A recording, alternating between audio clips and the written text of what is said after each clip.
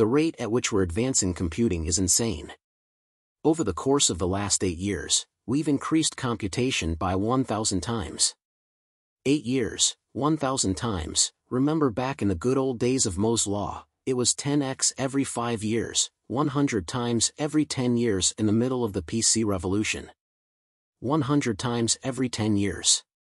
In the last 8 years, we've gone 1,000 times. We have 2 more years to go. The rate at which we're advancing computing is insane, and it's still not fast enough, so we built another chip. Hopper is fantastic, but we need bigger GPUs. And so, ladies and gentlemen, I would like to introduce you to a very, very big GPU.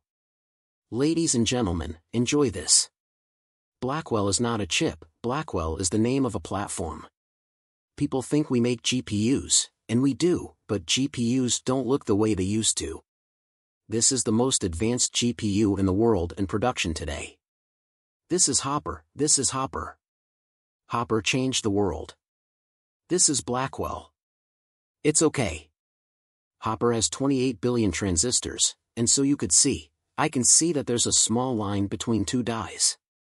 This is the first time 2 dies have abutted like this together in such a way that the 2 chips, the 2 dies, think it's one chip.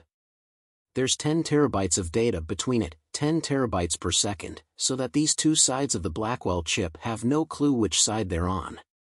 There's no memory locality issues, no cache issues. It's just one giant chip. When we were told that Blackwell's ambitions were beyond the limits of physics, the engineer said, "So what?" And so, this is what happened, and so this is the Blackwell chip. It goes into 2 types of systems. The first one is for fit function compatible to Hopper, and so you slide on Hopper and you push in Blackwell. That's the reason why one of the challenges of ramping is going to be so efficient. There are installations of Hoppers all over the world, and the same infrastructure, same design, the power, the electricity, the thermals, the software, identical. Push it right back, and so this is a Hopper version for the current HGX configuration. The second Hopper looks like this. Now, this is a prototype board, and this is a fully functioning board, and I just be careful here. This right here is, I don't know, 1 billion. The second one's 5, it gets cheaper after that. So the way it's going to go to production is like this, 1 here, 2 Blackwell chips, and 4 Blackwell dies connected to a Grace CPU.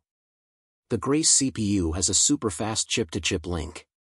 What's amazing is this computer is the first of its kind, where this much computation fits into this small of a place. But we need a whole lot of new features in order to push the limits beyond, if you will, the limits of physics. And so one of the things that we did was we invented another transformer engine, and so this new transformer engine we have, a 5th generation NVLink. It's now twice as fast as Hopper. But very importantly, it has computation in the network, and the reason for that is because when you have so many different GPUs working together, we have to share our information with each other. We have to synchronize and update each other. Having extraordinarily fast links and being able to do mathematics right in the network allows us to essentially amplify even further. So even though it's 1.8 terabytes per second, it's effectively higher than that, and so it's many times that of Hopper. Overall, compared to Hopper, it is 2.5 times the FP8 performance for training per chip. It also has this new format called FP6, so that even though the computation speed is the same, the amount of parameters you can store in the memory is now amplified. FP4 effectively doubles the throughput. This is vitally important for inference. The amount of energy we save, the amount of networking bandwidth we save, the amount of waste of time we save will be tremendous. The future is generative, which is the reason why we call it generative AI, which is the reason why this is a brand new industry. The way we compute is fundamentally different. We created a processor for the generative AI era, and one of the most important parts of it is content token generation. We call it this format as FP4, that's a lot of computation. Nvidia Blackwell AI supercomputer, 5x the token generation, 5x the inference capability of Hopper. Seems like enough, but why stop there? And so we would like to have a bigger GPU, even bigger than this one, and so we decided to scale it. So we built another chip. This chip is just an incredible chip. We call it the unveiling switch. It's 50 billion transistors, it's almost the size of Hopper all by itself. This switch chip has 4 MV links in it, each 1.8 terabytes per second. What is this chip for? If we were to build such a chip, we can have every single GPU talk to every other GPU at full speed at the same time. That's insane, and as a result, you can build a system that looks like this. This is what a DGX looks like now. Remember, just 6 years ago, I delivered the first DGX-1 to OpenAI. That DGX, by the way, was 170 teraflops. That's 0.17 petaflops. So this is 720, and so this is now 720 petaflops, almost an exaflop for training, and the world's first 1 exaflop machine in one rack. Just so you know, there are only a couple, 2 or 3 exaflop machines on the planet as we speak, and so this is an exaflop AI system in one single rack. Well, let's take a look at the back of it. So this is what makes it possible. That's the back, the DGX unveiling spine, 130 terabytes per second goes through the back of that chassis. That is more than the aggregate bandwidth of the internet. We could basically send everything to everybody within a second, 5,000 MV link cables in total, 2 miles. Now, this is the amazing thing, if we had to use optics, we would have had to use transceivers and retimers, and those transceivers and rears alone would have cost 20,000 watts, 2 kilowatts of just transceivers alone, just to drive the NVLink spine. As a result, we did it completely for free over NVLink switch, and we were able to save the 20K for computation. This entire rack is 120 kilowatts, so that 20 kilo makes a huge difference, it's liquid cooled. What goes in is 25 degrees Celsius, about room temperature, and what comes out is 45 degrees Celsius, about your jacuzzi. So room temperature goes in, and jacuzzi comes out at 2 L per second. We could sell a peripheral 600,000 parts. Somebody used to say, you guys make GPUs, and we do, but this is what a GPU looks like to me. When somebody says GPU, I see this. 2 years ago, when I saw a GPU, it was the HGX, it was 70 pounds, 35,000 parts.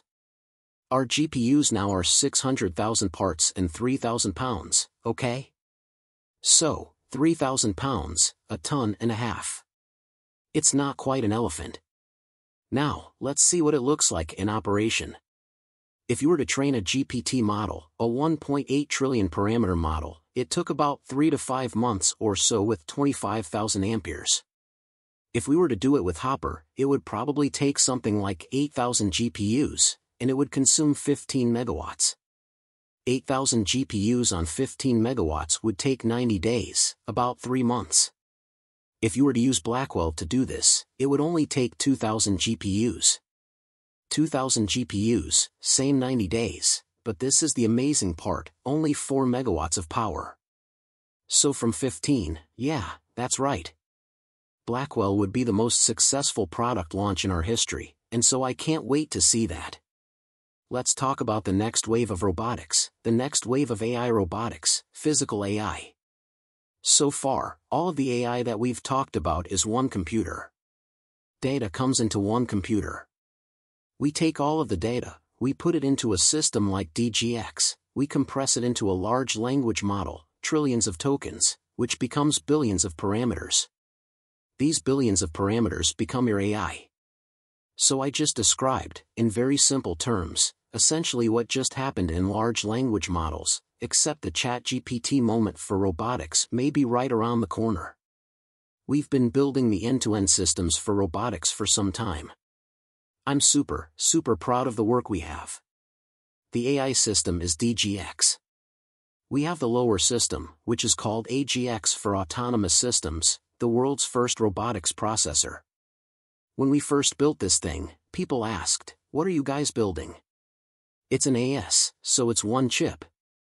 It's designed to be very low power but designed for high-speed sensor processing and AI. If you want to run transformers in a car or anything that moves, we have the perfect computer for you. It's called the Jetson. The DGX on top for training the AI, the Jetson is the autonomous processor, and in the middle, we need another computer. We need a simulation engine that represents the world digitally for the robot so that the robot has a gym to go learn how to be a robot. We call that virtual world Omniverse, and the computer that runs Omniverse is called OVX. OVX, the computer itself, is hosted in the Azure cloud.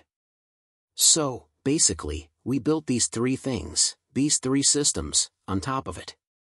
We have algorithms for every single one.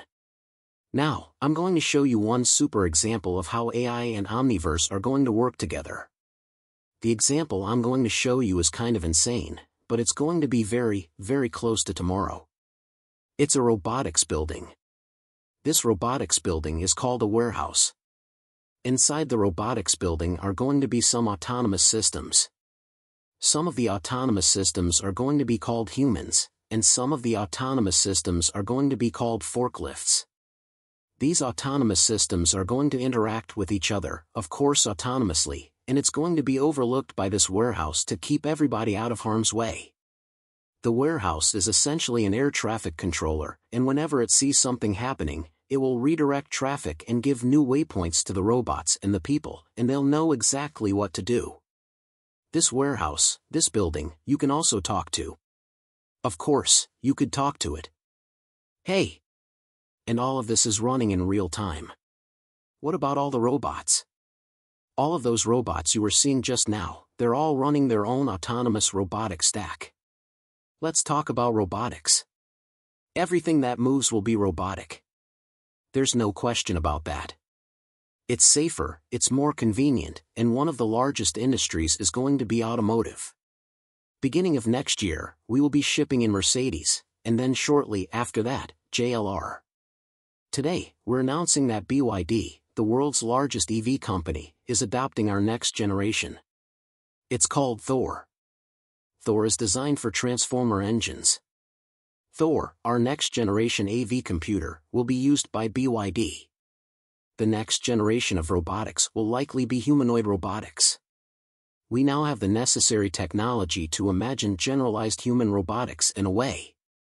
Human robotics is likely easier, and the reason for that is because we have a lot more training data that we can provide the robots because we are constructed in a very similar way. It could be in video form, it could be in virtual reality form. We then created a gym for it called Isaac Reinforcement Learning Gym, which allows the humanoid robot to learn how to adapt to the physical world, and then an incredible computer, the same computer that's going to go into a robotic car, this computer will run inside a humanoid robot called Thor. It's designed for transformer engines, the soul of Nvidia, the intersection of computer graphics, physics, artificial intelligence, it all came to bear at this moment. The name of that project is General Robotics 003. I know, super good, super good. Well, I think we have some special guests. Do we? Hey, guys. So, I understand you guys are powered by Jetson. They're powered by Jetson, little Jetson robotics computers inside. They learn to walk in Isaac Sim. Ladies and gentlemen, this is Orange, and this is the famous Green. They are the BDX robots of Disney. Amazing. Disney Research, come on, you guys, let's wrap up. Let's go. Where are you going? What are you saying? No, it's not time to eat. It's not time to eat. I'll give you a snack in a moment. Let me finish up real quick first. A new industrial revolution, every data center should be accelerated. $1 trillion worth of installed data centers will become modernized over the next several years. Second, the computer of this revolution, the computer of this generation, generative AI, trillion parameters, this is what we announced to you today. This is Blackwell. Amazing, amazing processors, NVLink switches, networking systems, and the system design is a miracle. This is Blackwell, and this, to me, is what a GPU looks like in my mind. Everything that moves in the future will be robotic. You're not going to be the only one. And these robotic systems, whether they are humanoid AMRs, self-driving cars, forklifts, manipulating arms, They will all need one thing: giant stadiums, warehouses, factories. They're going to be factories that are robotic manufacturing lines, building cars that are robotics. These systems all need one thing: they need a platform, a digital twin platform, and we call that Omniverse, the operating system of the robotics world.